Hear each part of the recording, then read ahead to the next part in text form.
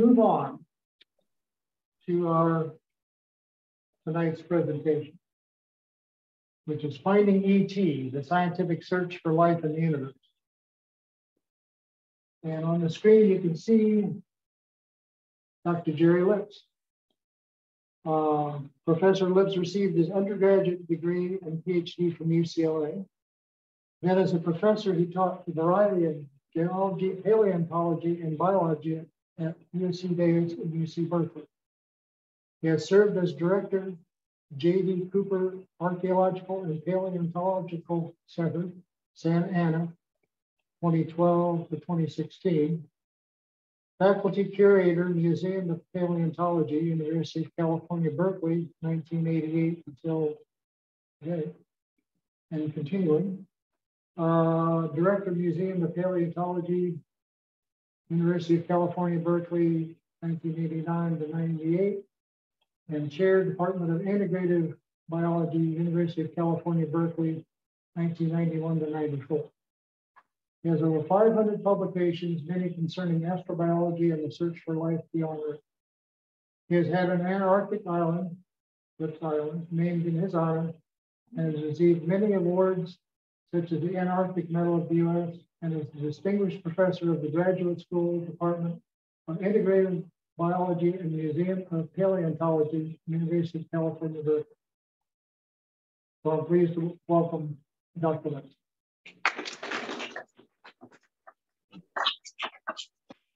Thanks very much, Dave. I really appreciate it. And it's really great to be with you guys this evening. I'd certainly like to be there in person, but I happen to be down in Baja, California, kind of avoiding the virus up there. And so we'll do this by Zoom from my site here on the Sea of Cortez. So I love Mount Diablo. Are you all living around Mount Diablo somewhere? Oh, yeah. Yes. Yeah, we established back in the 90s the trail through time from the top of Mount Diablo down to the floor of it, from the Jurassic to the Miocene. And it's been a while since I've walked that trail through time, and I was wondering if all the monuments that we put up as explanations are still in place. Anybody ever know? Yeah, I'm seeing one or two on the way, a little between the summit and then the junction. He's not going to be able to hear you, so. I heard some of it. Yeah, so halfway between summit and then halfway between summit and junction ranger station, and the trail, you can see it. Great, great, glad to hear it. Well, my main fields of study are geology, paleontology, and marine biology. And I love those fields. And what I particularly like about them is that I can bring all three of those disciplines together and make a contribution to astrobiology. And that's really an exciting field for me. So I'd like to give you a presentation on where we stand with astrobiology today in general, and that will include a number of things. So let me share my presentation with you, if I can get this going.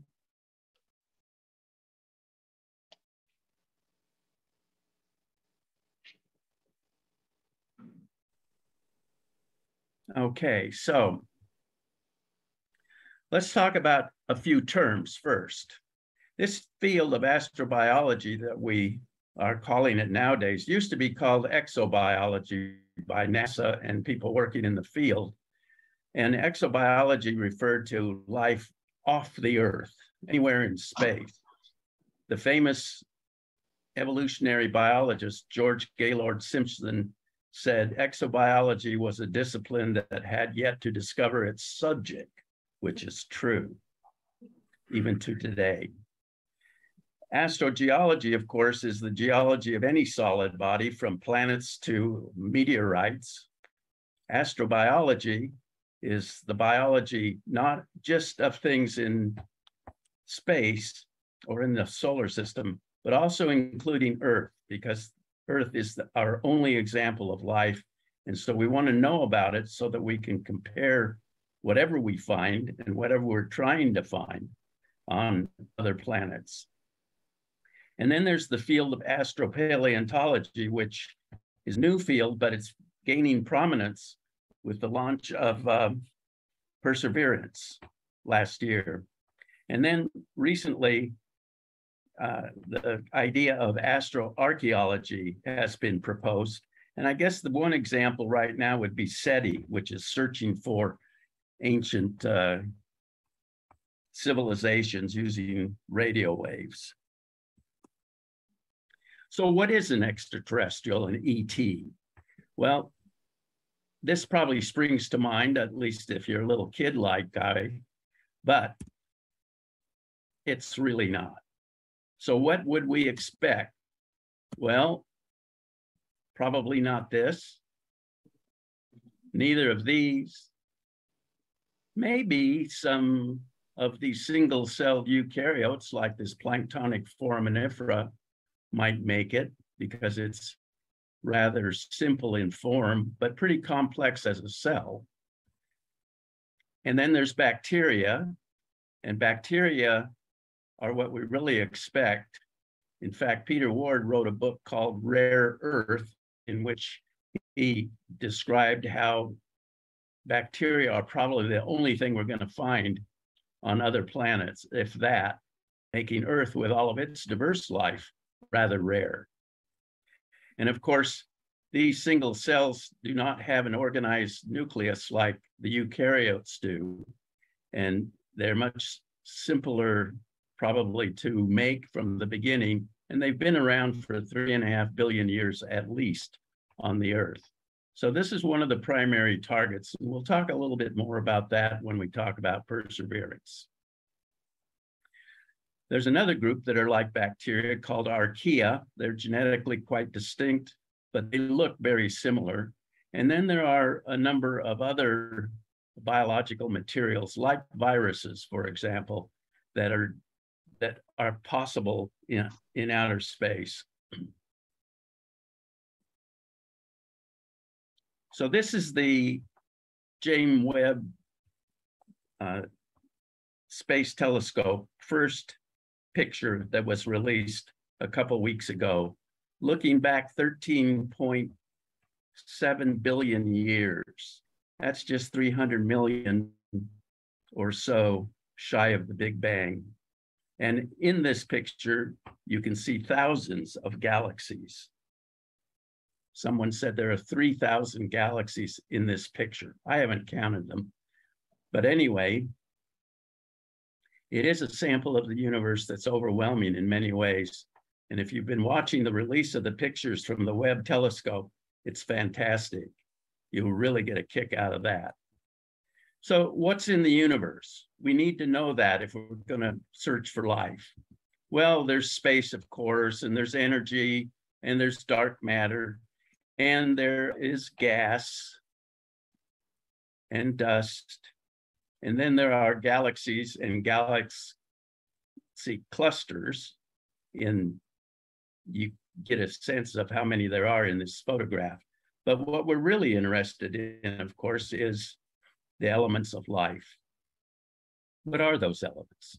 Well, carbon, hydrogen, nitrogen, oxygen, phosphorus, and sulfur. So carbon and hydrogen are the dominant ones in organic chemistry and in biochemistry. And so we're particularly concerned with those elements, and we find them throughout the universe. We also find in meteorites and some samples on Mars, organic molecules that are amino acids and a few other things like that. So life has all the materials it needs on the planets. And what we really search for then is a planet like Earth with water in all three of its forms: vapor, solid ice, and water, liquid.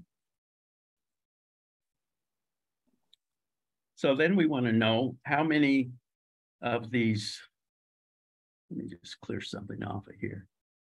How many of these stars might have planets? And if we look at the number of galaxies, a recent estimate is that there are at least 2 trillion galaxies in the universe, and each one of them has more than 100 billion stars. So that would be, if we wanted to multiply it out, 2 times 10 to the 12th times 10 to the 11th, or 2 times 10 to the 22nd. Well, I wondered what that number was called, and it turns out it's called sextillion. So that means we have 20 sextillion stars.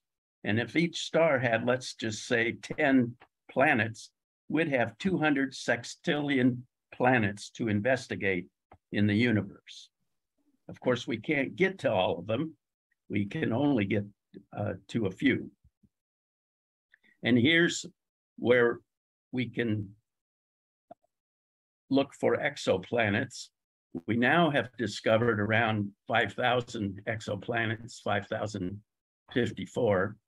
These are planets around star systems within 300 or 400 light years from our sun. And you can see on this diagram of or cartoon of the Milky Way showing our sun and the diameter of that 300 to 400 light years sphere, really. And within that, we have 8,800 candidates that may be exoplanets, and they're in need of further study. And of those 5,000 planets, they come in around 3,800 planetary systems, just in that one part of the Milky Way. So there are plenty of planets out there, but most of them are inaccessible.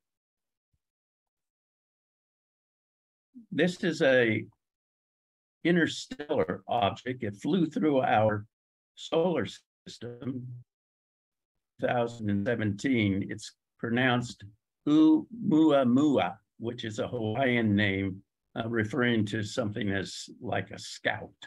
The interesting thing about it, this is an artist's reconstruction. It flew through very fast.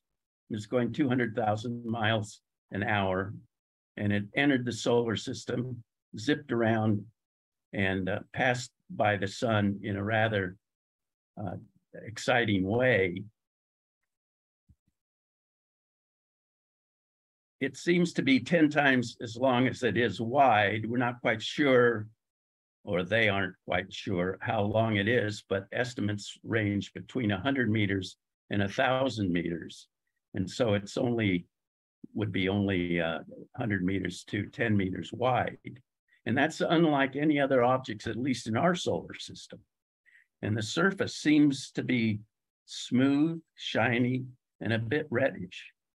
And during its flight through the solar system, it did an abrupt turn at 200,000 miles per hour and shot back out against the strength of the sun's gravity. So there's been a lot of speculation about what it is, but probably the most interesting one is by Harvard astronomer Avi Loeb, who looks at it as an alien light sail. He takes these three characteristics, shape, surface, and flight, and suggests that the one hypothesis that this would fit best is a spaceship from another civilization in another star system. And because he likes light sails, he has added not part of the hypothesis, but suggested that it could be a light sail, in other words, driven by the light of stars or lasers. This is an interesting hypothesis, and it's the only one really based on solid evidence. So in contrast, say, to SETI, which is based on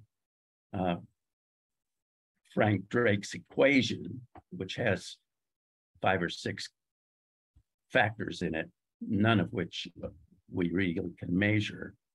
But the conclusion is that there's a lot of stars with a lot of planets, and some of them must have civilizations. So let's listen to them by radio.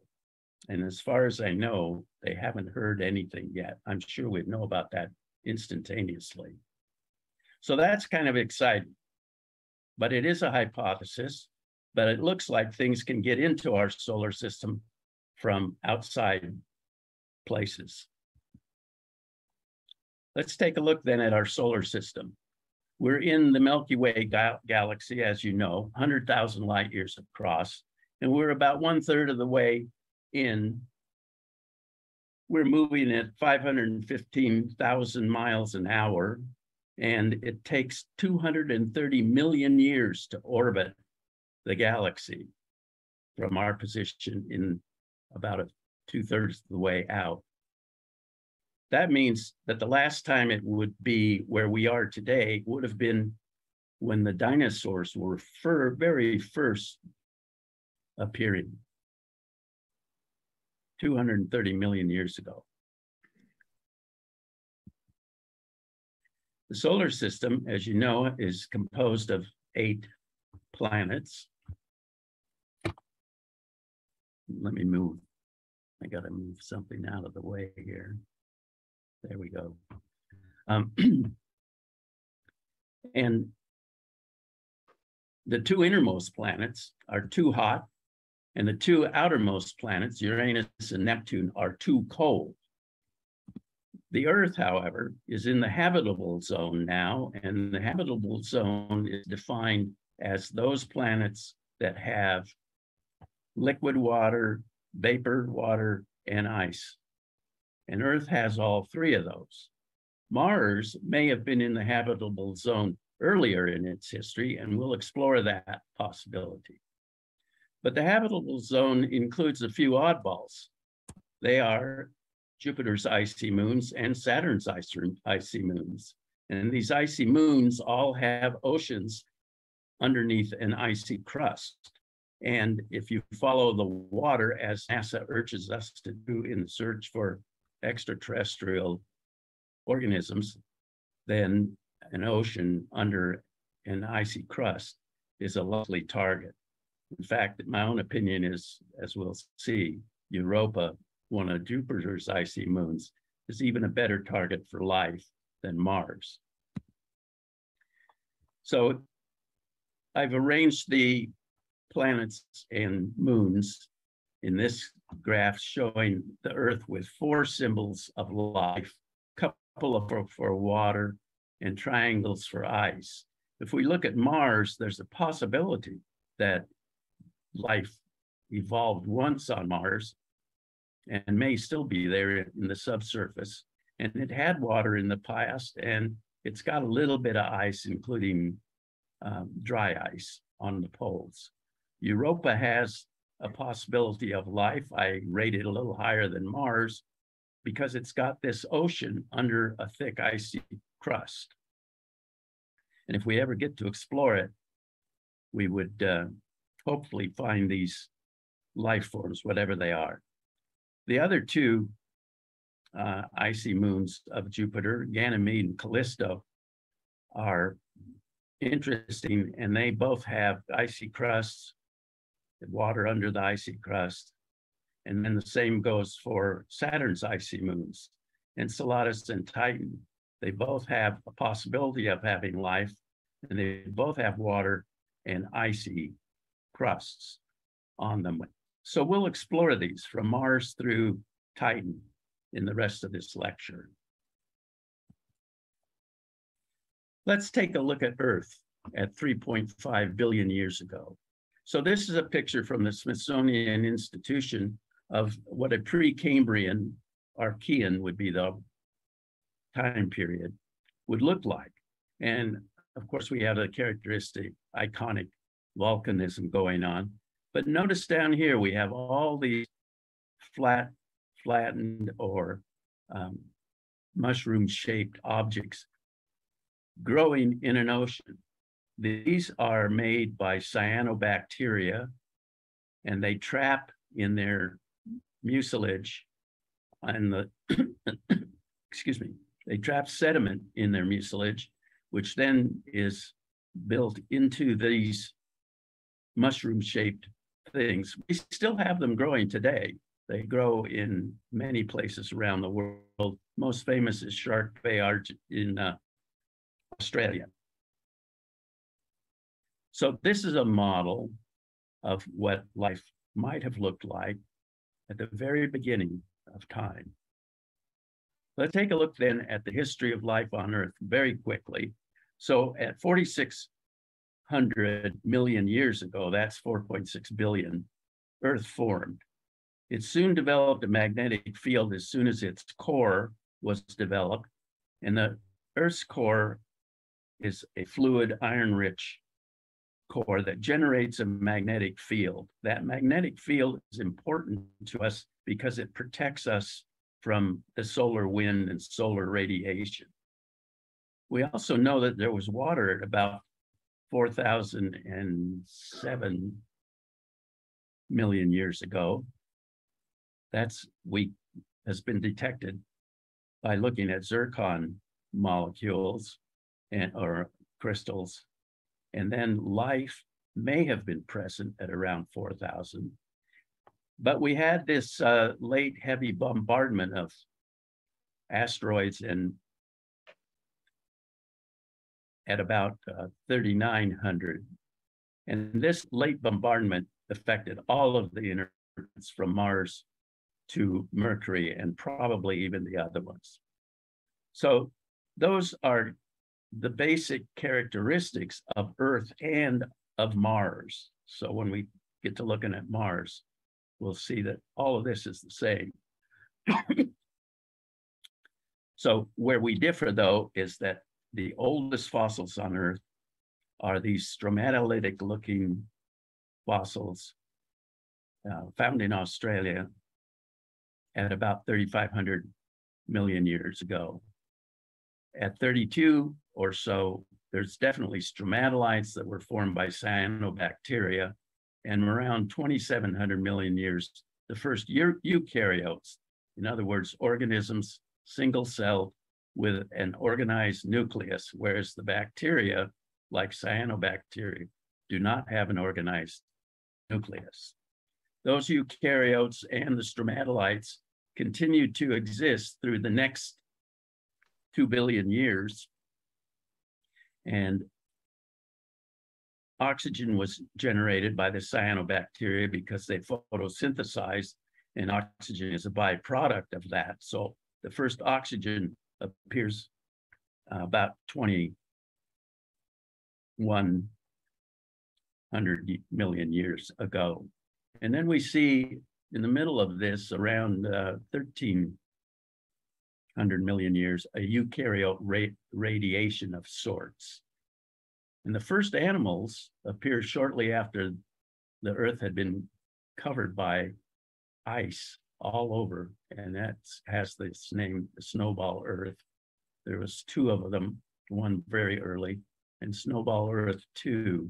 And then the first animals appear around 600 million years.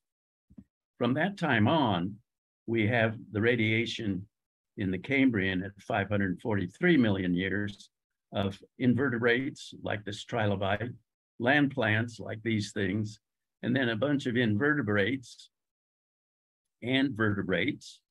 And then finally, at the end of the Paleozoic here at 250 million years ago, a major extinction that killed off 90% of everything that came before. They re-radiated, and the dinosaurs appeared shortly after that, and they existed all the way to 66 million years when the asteroid hit and killed them off. And then mammals were able to radiate, including at about 6 million years, the first hominins that gave rise to about a dozen different species of humanoid kinds of organisms. And one of those, our own species, Homo sapiens, arose about 200,000 years ago and took over the Earth. And you can see what we've done to it by looking out the windows today or just watching the news. not too good. So let's take a look at the planets. So here's Mercury, closest to the sun, and this sunny side is extremely hot, 800, 900 degrees C. And the shady side, because one side always faces the sun, this side, this opposite side is extremely cold, maybe minus 200 degrees. Unlikely place for life, although at least one guy has proposed that in this twilight zone, if there was water, you might have life arise. There's no evidence for that, so it is a speculation at this time, not even a hypothesis. So let's compare the next three planets, which are Venus, Earth, and Mars. And I want to start with Earth. When we look at its atmosphere, the pressure is 1 bar at the surface. That's about 15 pounds per square inch. And the temperature on average is 14 degrees C or 57 Fahrenheit. The composition of the atmosphere is interesting. CO2, carbon dioxide, makes up 420 parts per million, much less than 1% of the atmosphere today. And that's increased enormously from pre-human activities. 77% nitrogen, less than 1% water, 21% oxygen. Almost all of that was derived from photosynthesis by plants and animals that do that, and the bacteria, of course. Now you compare that to Venus. Venus's atmosphere is 90 bars, 90 times as dense and heavy as Earth's, and it is extremely hot, 864 degrees Fahrenheit, that's 464 degrees centigrade on the average at the surface. And the composition of its atmosphere is CO2, 96%, a little bit of nitrogen, tiny, tiny amount of water, no oxygen, and a trace of argon. Mars, its atmosphere is about 100th of that of Earth. And it's very cold.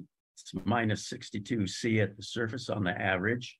And it would be a lot colder if it weren't for the fact that it has an atmosphere that's got almost 96% carbon dioxide in the atmosphere, almost 3% nitrogen, a little bit of water, a little bit of oxygen, and some argon. These three planets are all greenhouse planets. In other words, the CO2 traps heat in the atmosphere, and on Venus, it has generated so much heat because Venus is closer to the sun that you get these very, very high temperatures. On Mars, the temperature is minus 62 degrees C, but it would be much colder if it weren't for this 96% CO2 in its atmosphere. But the atmosphere is so thin that the temperature can't rise much above 62. So we're very fortunate on Earth to have a good temperature, good atmosphere, low CO2, although it's increasing radically now on our own planet. So let's take a look here at Venus. This is a picture of from the North Pole in false colors, and you'll notice these are volcanoes. Can you see my pointer?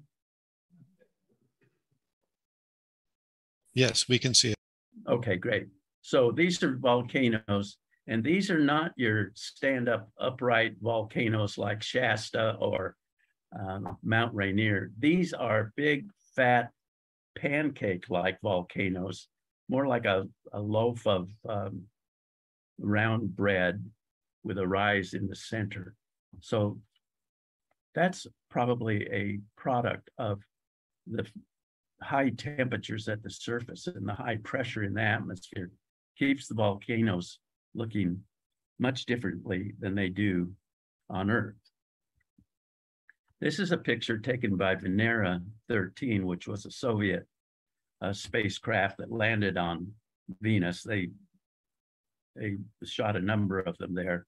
This one landed and took several images that were received back on Earth. And you can see here, well, this is part of the spacecraft, obviously, but in the background here, you can see rocks, and they're all flattened. Again, probably because of the heat and pressure. The spacecraft, Venera 13, lasted an hour before it burned up and stopped sending any communications back to Earth.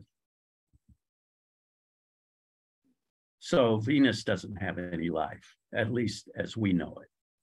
Mars is another question, however. This is what Mars looks like today. It's got volcanoes. In fact, Olympus Mons is the biggest volcano in the solar system. It's as big as New England. And there's volcanoes over in various parts. None of them are active.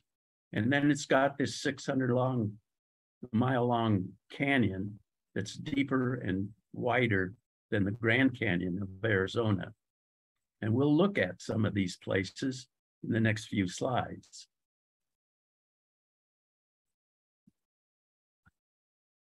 So Viking returned this image in 1977.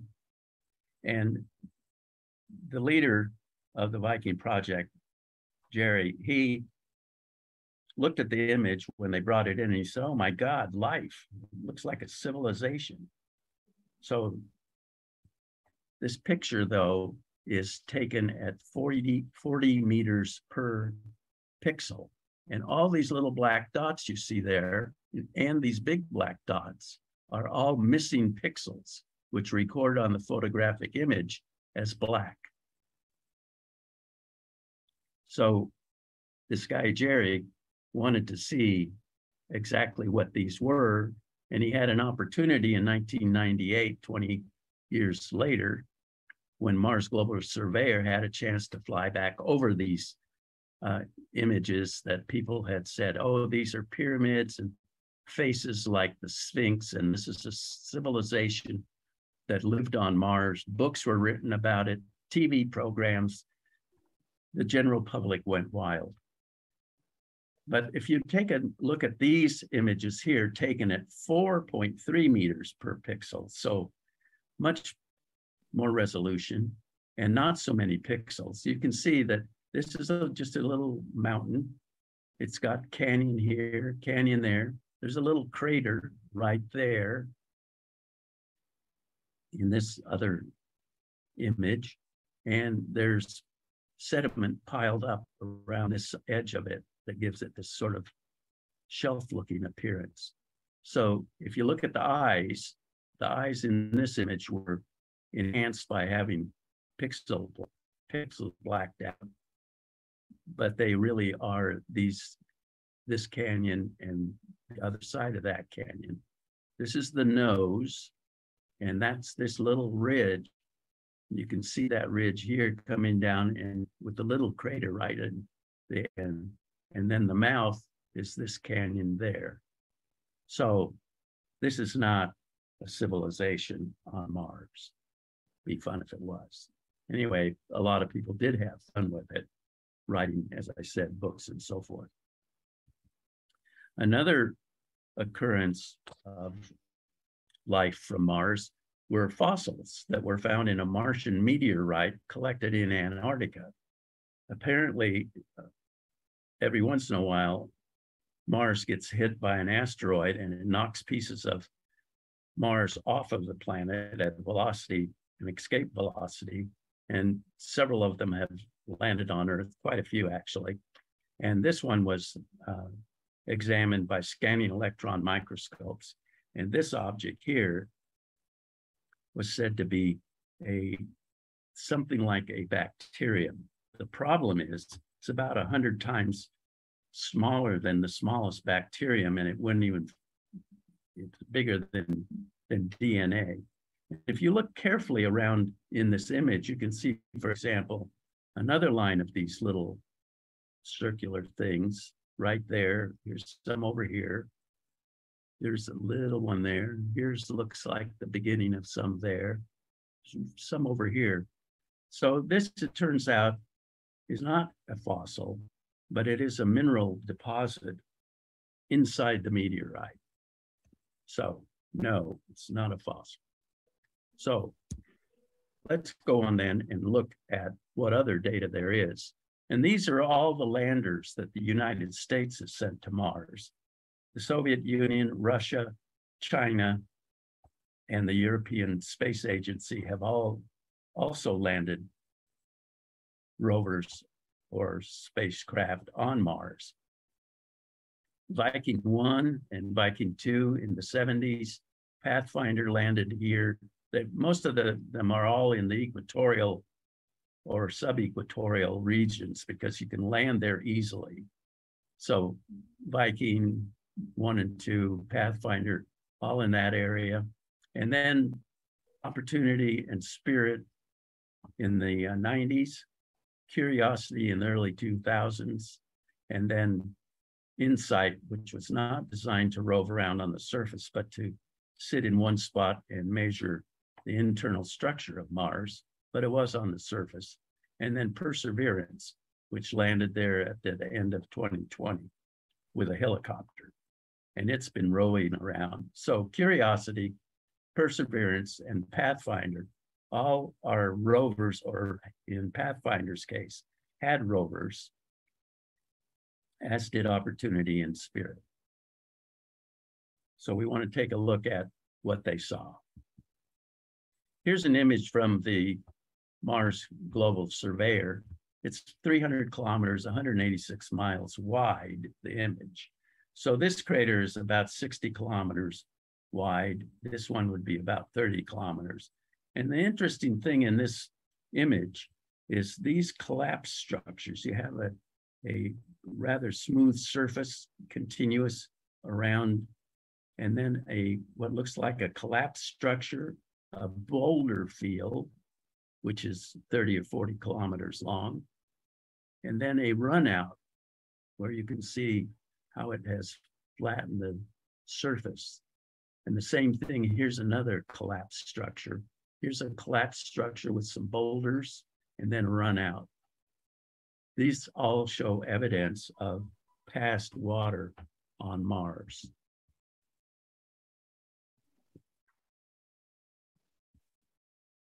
Here's another example. These craters are about 20 kilometers across, and they have been streamlined, sediment piled up behind by currents flowing in that direction. There's no water on the surface of Mars today, but there's apparently has been lots of water in the distant past.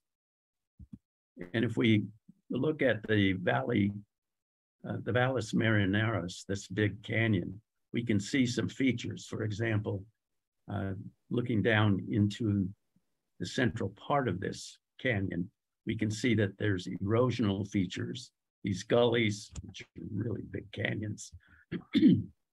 Excuse me. Big canyons that end down in the flat basin here, or shorelines.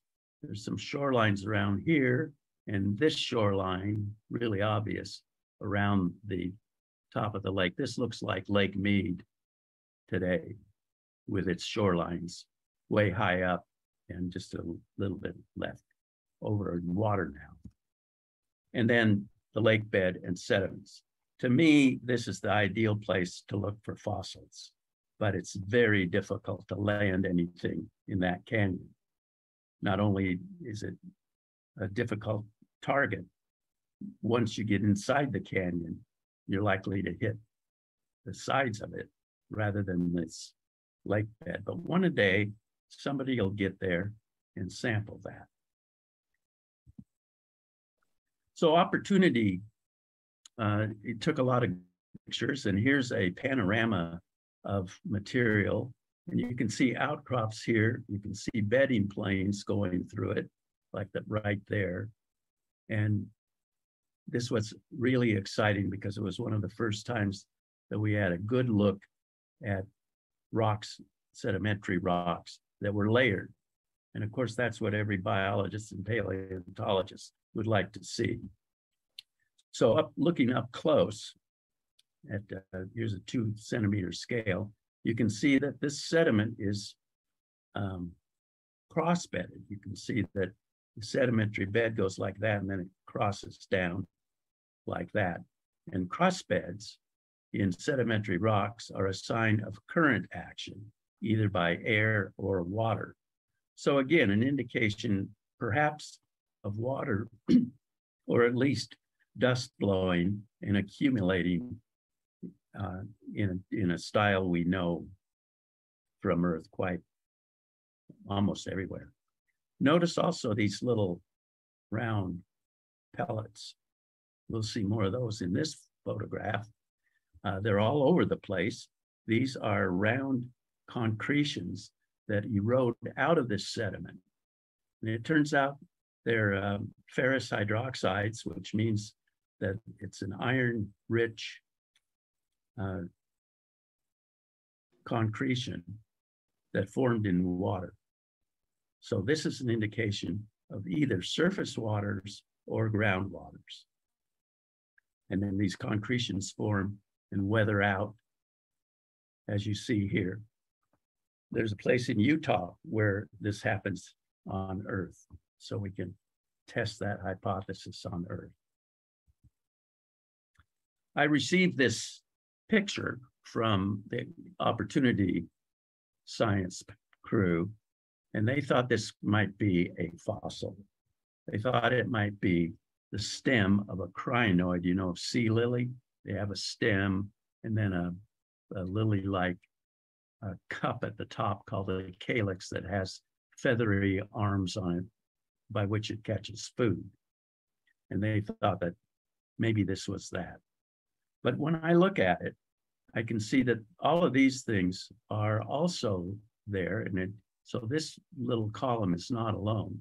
Furthermore, if you look at this place where there's a break seemingly between these columns, or not the columns, but the pieces in the columns, you can see that the crack goes back into the rock like that.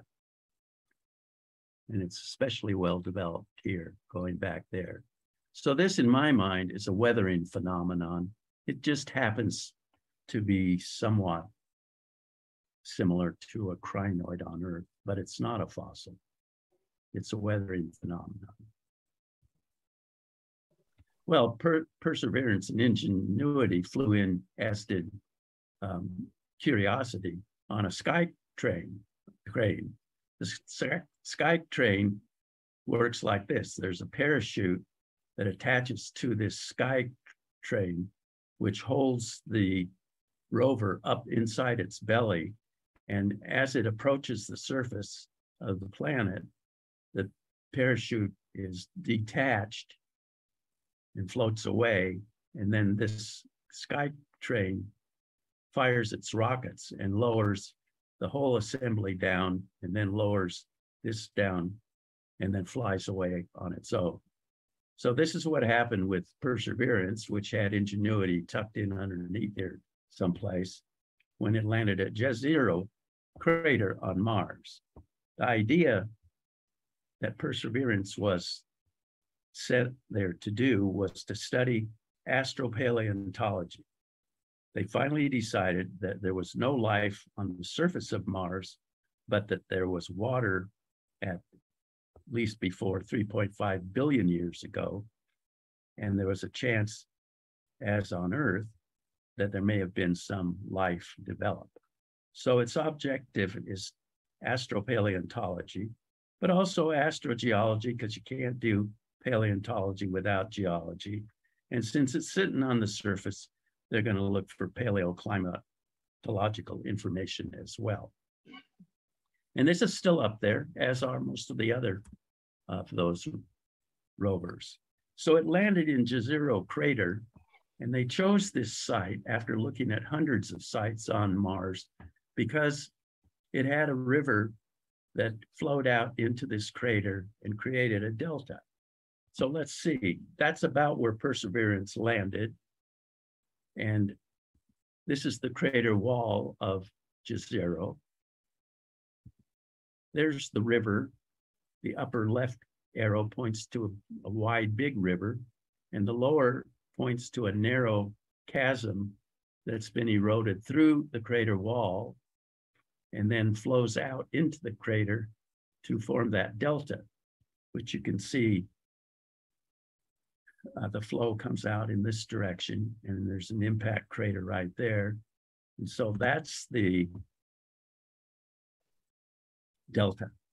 Perseverance now is located about, it's approaching this edge of this delta, and it's taken a number of photographs that show, again, cross-bedded sedimentary rocks, sort of like what we saw with the opportunity pictures.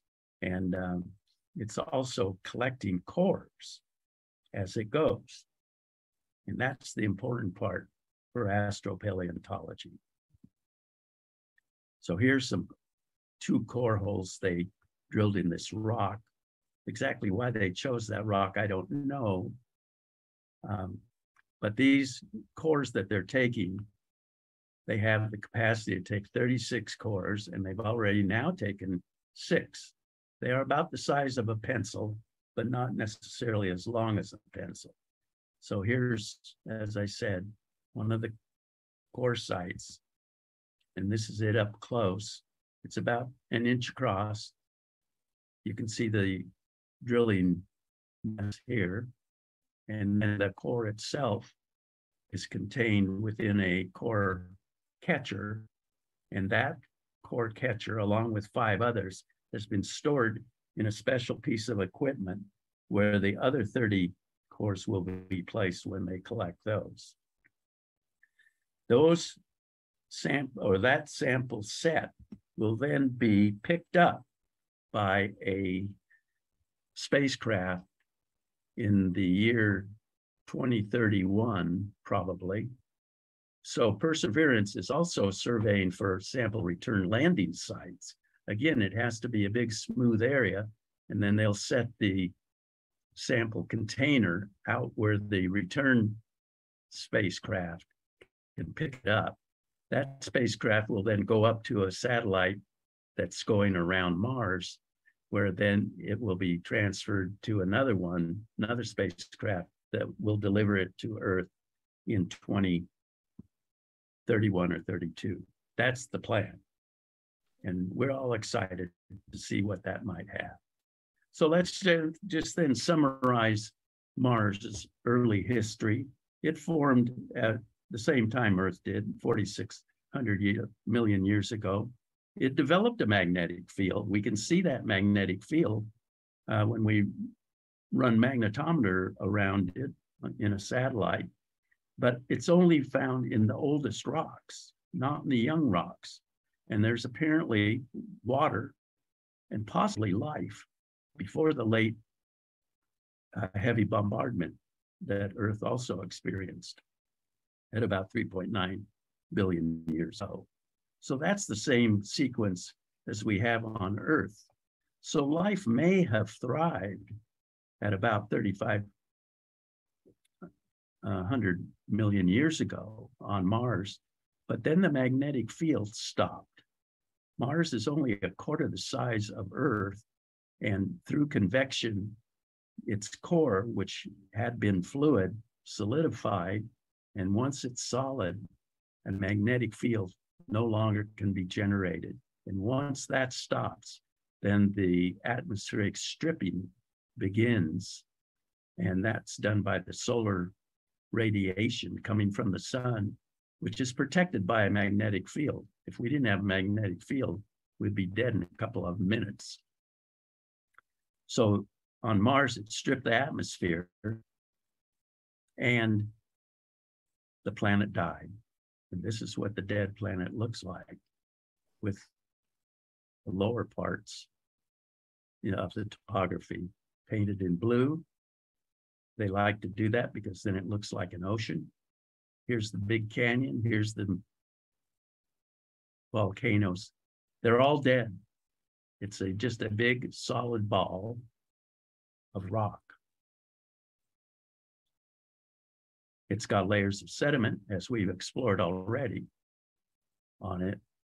And it has been like this for 3.5 billion years.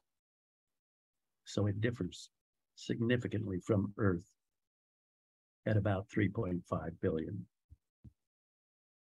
And there it is again, a rusty looking, dusty, hardly any atmosphere, very cold, -62, blob out in the solar system. And we want to go there. At least Elon Musk wants to go there, and a few other billionaires. Good luck to them. I think radiation is a big, big super problem. Just getting there could kill them by radiation unless they're going to fly a lead airplane. I don't see the pictures of their spacecrafts surviving. Anyway, we'll see. I was once on a planning meeting that lasted for 5 days at NASA, where we planned a 6-person mission to Mars. And it could be any 6 people, any age, any sex, any characteristics. And other than that, we were free to plan however we wanted to do that. And of course, one thought was, well, we constantly thought was, we send them there, but then we bring them back. I suggested, why don't we get some older people, send them there, and just leave them? I mean, I would do it, thought at the time. And they said, oh, no, we would have to bring you back. I said, why? I mean, I'd be famous. Well, I've rethought that. Dying of radiation is not the way I want to die. So I'm going to stay here on Earth. I'll let Eon go. So our conclusions then are, life may be present, but only as fossils, not extant life, most likely. From the early water stages, earlier than about 3.5 billion years, because the water that had been on the surface, it all got lost to outer space once the atmosphere started stripping away. And this means that we need a strong paleontological sampling strategy, such as Perseverance is doing on Mars now. And maybe we'll know by 2032. I'd love to see that. Well, that takes care of the 4 inner planets. And let's go look at Jupiter's Galilean satellites, because these are the icy moons except for Io. So the 5th Galilean satellite is Io, and it is the volcanically most active body in the solar system. Everything you see there, all these spots on Io, which is a bit bigger than our moon. Europa is about the size of our moon. So that's a good comparison. All of these are active volcanoes, and you can see them spouting ash and lava from spacecrafts. So it's not a likely place for life. Europa is an icy planet or satellite. It's got an icy crust. It's got water underneath that icy crust. It flies in the radiation belts of Jupiter, which makes it difficult to observe because it burns up cameras. And then Ganymede, which is the largest satellite in the solar system, it has a series of plates on a body of ice with the water underneath. And you can tell by the number of impact craters that this is a somewhat older crust than the one on Europa. And then Callisto out here looks a lot like the moon. It's got so many craters. But again, it's an icy moon with apparently an ocean underneath that icy crust. So I want to take a look at Europa in particular. So it's about the size of the moon. The surface is young. That doesn't mean that the moon is young. The moon is probably as old as the solar system. So 4.6 billion years. But the surface has been resurfaced. And the last time that happened was probably 60 million years ago, because the crater counts here would give you an age of 60 million years. And the crust is dynamic. We can see that in the ice, which may be 5 kilometers thick. Some people think it could be 10 or even more thick. There's certainly tidal energy generated by the fact that when this moon goes around Jupiter, it is stressed tremendously by the tides of Jupiter. It receives sunlight, not as much as we get, obviously, and maybe there's life in the water below. So let's consider what can life endure? What kind of energy sources does it need? Are icy worlds good abodes for life? What icy habitats does life utilize? And how does life evolve on an icy world? Well, we can answer some of those questions right here on Earth. So let me show you. Here is a core taken in the Arctic Ocean. And when we examine this core from the top, there was this greenish brown material in here. And it turned out it was all diatoms and other microorganisms, plus a little dust. And they were all alive. So they're living in the interstitial water in brine channels. As seawater freezes, it squeezes the salts out of the seawater because as that water crystallizes, and it forms channels that these organisms use as a habitat. This happens in all sea ice environments on Earth. We've looked at them in Antarctica as well. So cracks and fissures, this is the McMurdo ice glacial ice shelf. And you can see as it comes around this point that it cracks in many different places. And although it's very thick, it's very thin where these cracks are.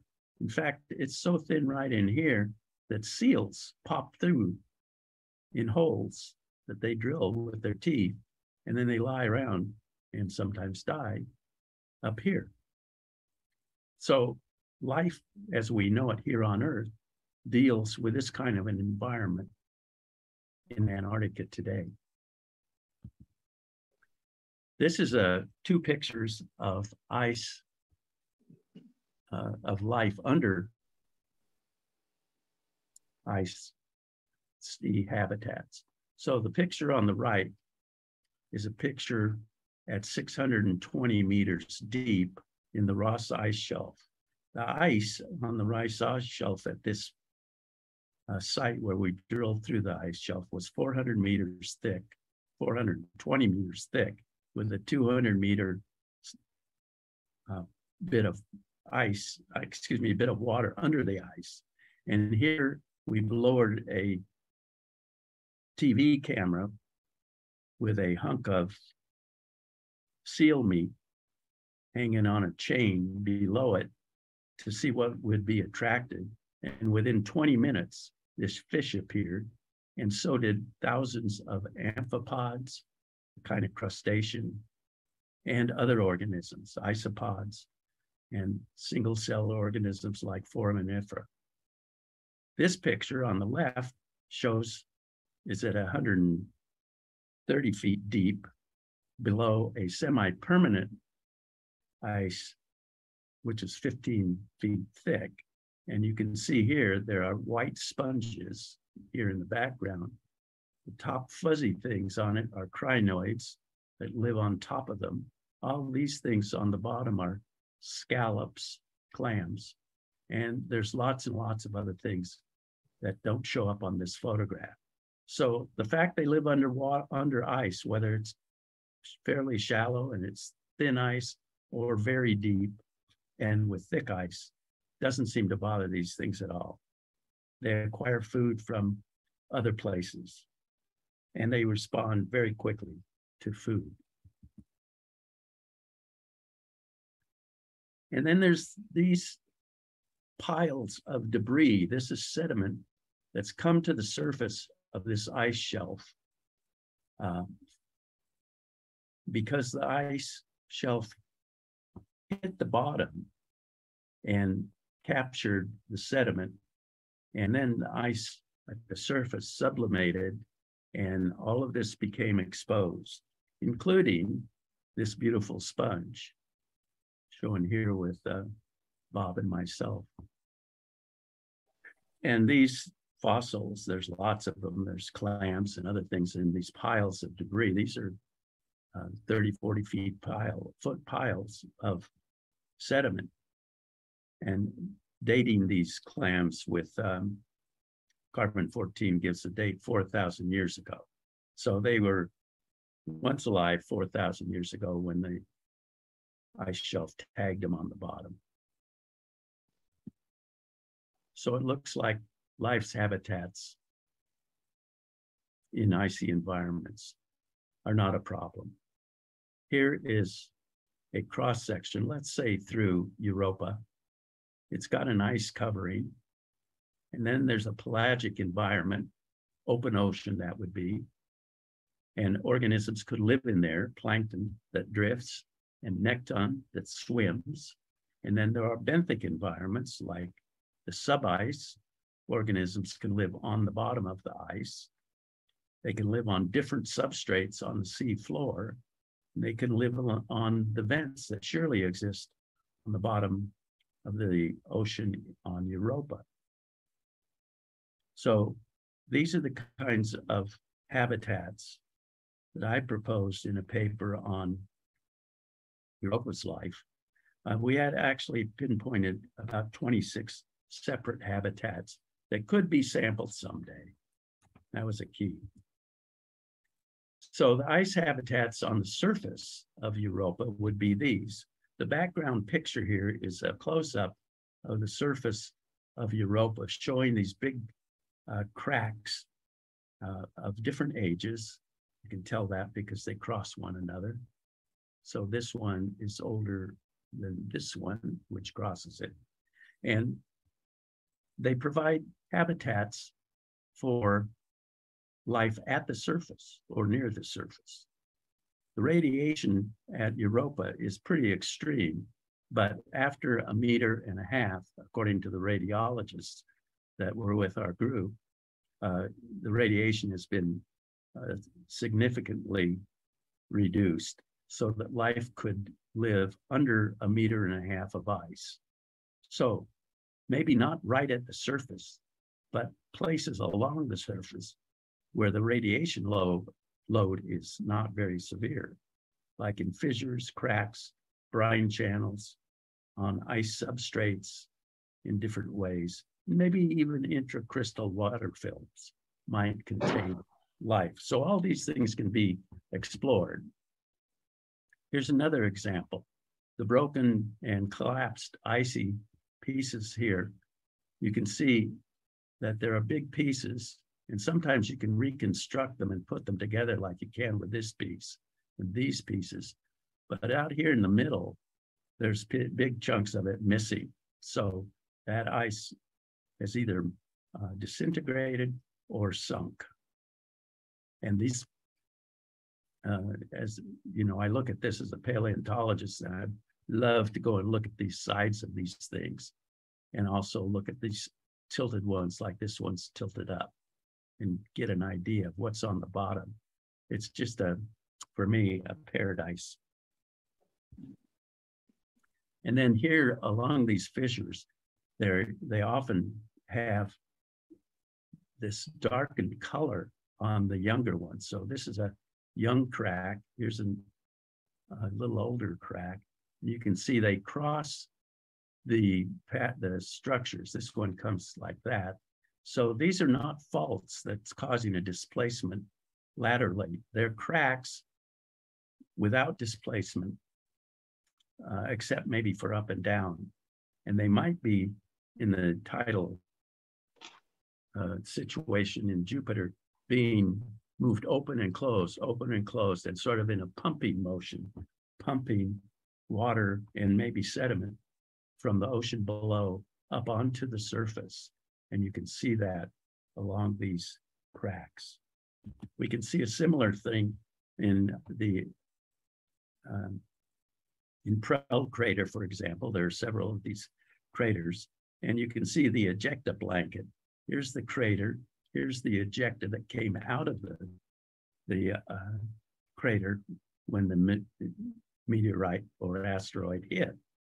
And again, it's darker in color, and it looks like plenty of stuff was kicked up from deeper down in the ice, maybe even deepest the water below the ice shelf. And then there's this picture. Look at it carefully, because this is a cliff that's about 300 feet high. This is another cliff over there. And if you look carefully below this cliff, there are alluvial fans of debris falling off and rolling down slope. And you can see big boulders in here. Another place to look. Life could be living in or near these boulders. It could be living in a radiogenic shadow along a cliff face. So there are plenty of opportunities on the surface of Europa to find these things in future expeditions, which would be way in the future.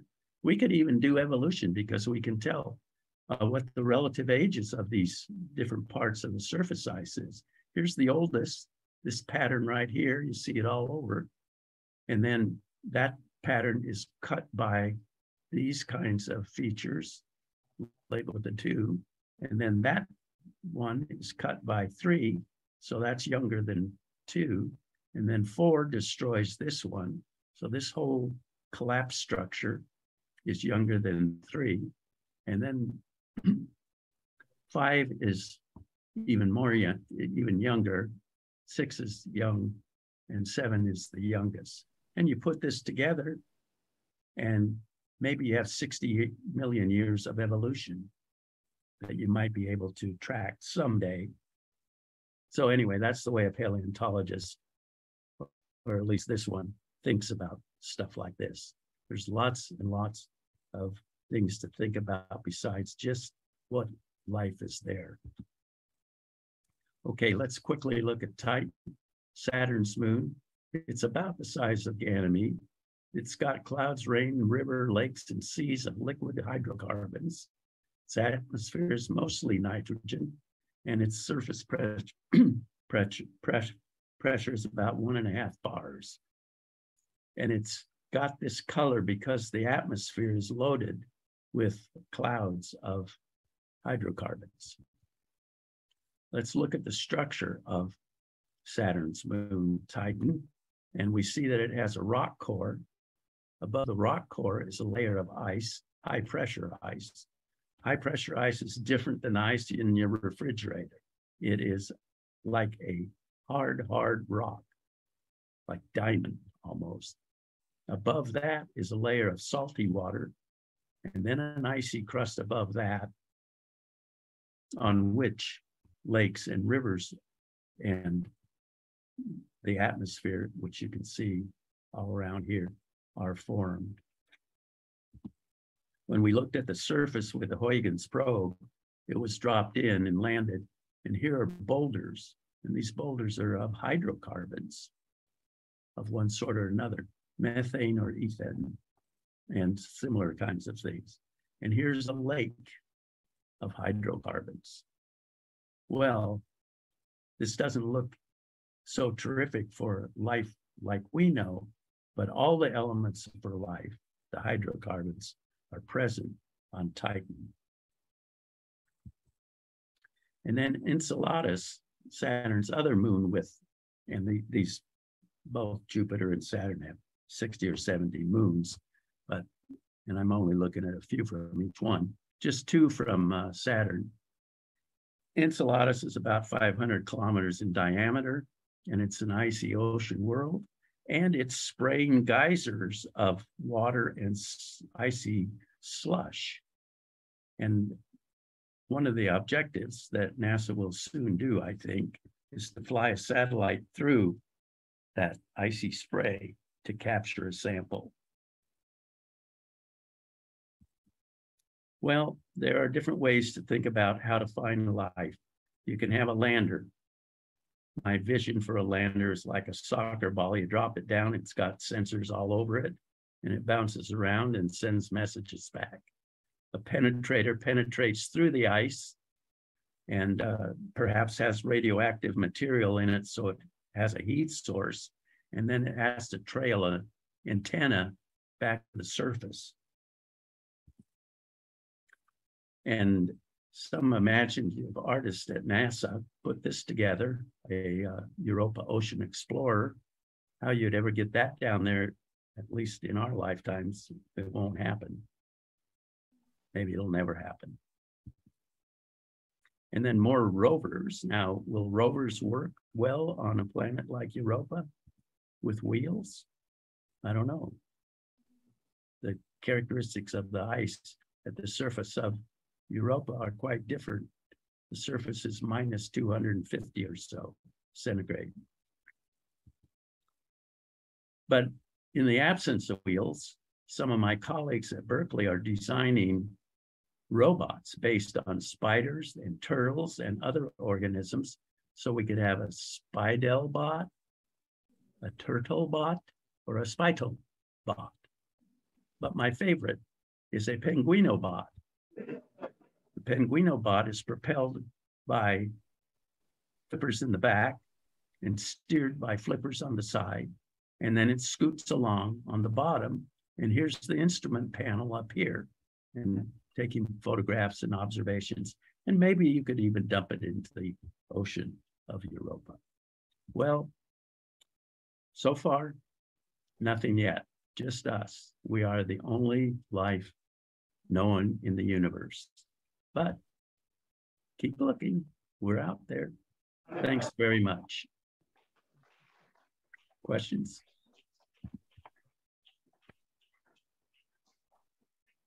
Okay. So does anybody have any questions? Yeah. What do we got here? Somebody.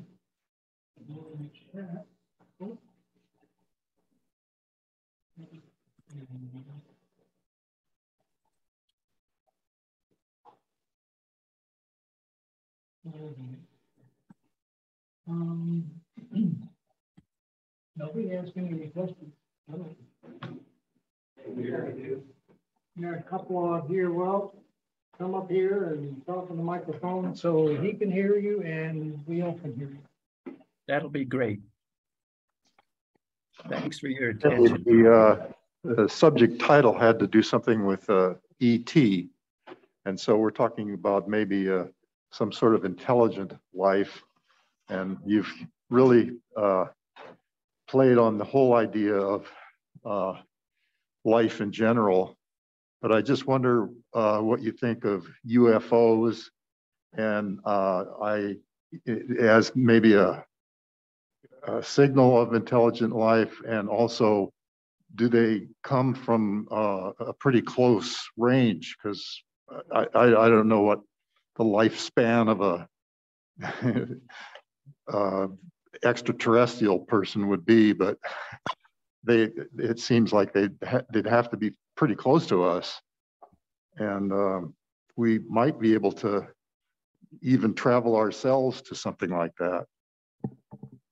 Well, the nearest star is what, 4.5 light years away, and you'd have to travel pretty damn fast to get there, and that's why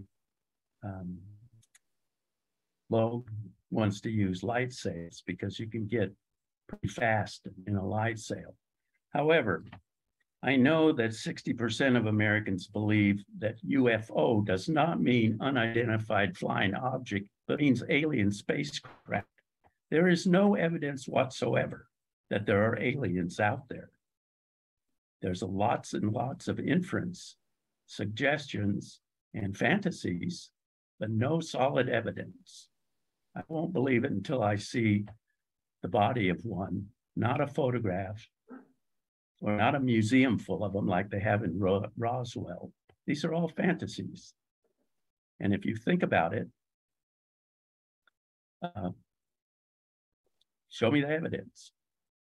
There is none, not even that the evidence that came off of the pilots flying off San Diego with dots on their radio, on their oscilloscopes or whatever they were. That's insufficient. So we have no evidence that we're being spied on by anybody from another planet or another solar system.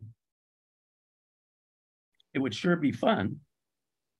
I'd give you that. And I hope that someday we see them, but we haven't, no evidence whatsoever. Sorry to say that. And ET in my title means extraterrestrial, not extraterrestrial, alien, but extraterrestrial life in general. Excuse me. Oh, thank you. Actually, two questions. One is the water underneath Enceladus salt or fresh? And then second of all, how conceivably would a planet near to a star maintain a thick atmosphere without a magnetic field, you know, in the presence of solar wind? So hopefully those two questions are enough. Well, in the presence of a solar wind, the solar wind would blast the atmosphere off unless it was continually replenished. And the way that we do exoplanets is mostly by looking at how much a star is dimmed by a planet moving across the sphere of the, or the circle of the star that we see in a telescope. And so most of the exoplanets that we've discovered are big ones, like Jupiter size, not Earth size. And those of course are gaseous planets, but they're so large and they have such heavy gravity that they can preserve their atmosphere. So your first question was? Enceladus ocean, solar. Yes. So all of these satellites of Jupiter and Saturn were flown by with a magnetometer. And with the magnetometers, you can detect the layering, and you can detect the density of the layering too.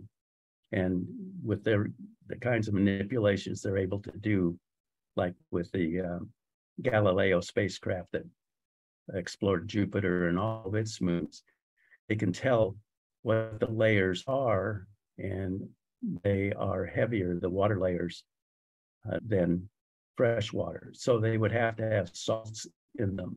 We don't know what salts, but presumably like the ocean. Interesting. Thank you.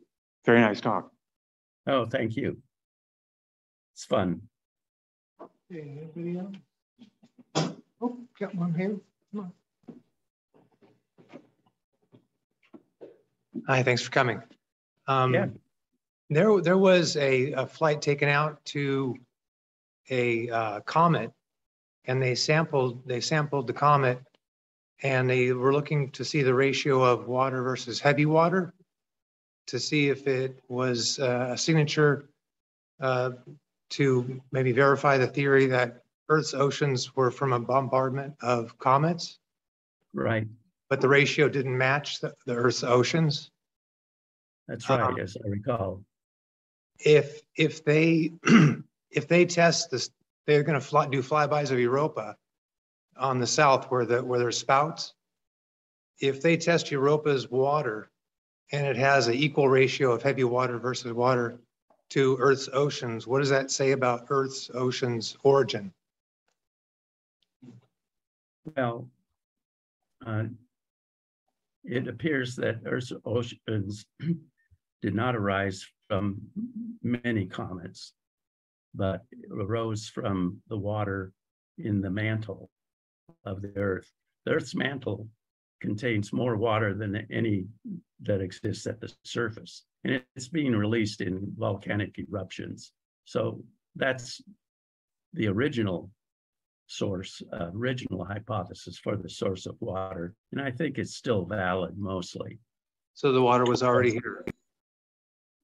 Yeah, it was captured partly from comets that arrived during the various bombardments and the accumulation of the planets originally 4.5 billion years ago. Okay. And buried inside of these planets. Okay, but they didn't, they tested the comets and the heavy water ratio was not equal to the Earth's oceans. Right. So most of the water on the Earth comes from its interior, in the mantle. Captured in its, when it was formed? Well, yeah, all the planetary origination was complete after the heavy bombardment at about 3.9 billion. And you begin to form them, and then the gravity of that mass causes separation of all the elements so that the heavy ones like iron go to the core. The mantle is made up of other minerals, some of which disintegrate into water. And so the mantle has, as I said, a very large amount of water, and it comes out in volcanoes along with CO2 and other stuff. Okay, thank you. Over millions of years. So it's a long process. Any chat questions at the moment? We got everybody fielded here. Okay. Well, very good talk. Thank you very much.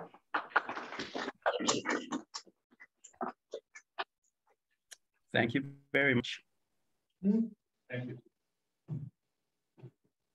Okay, well, I think that'll wrap it up then. I think everybody's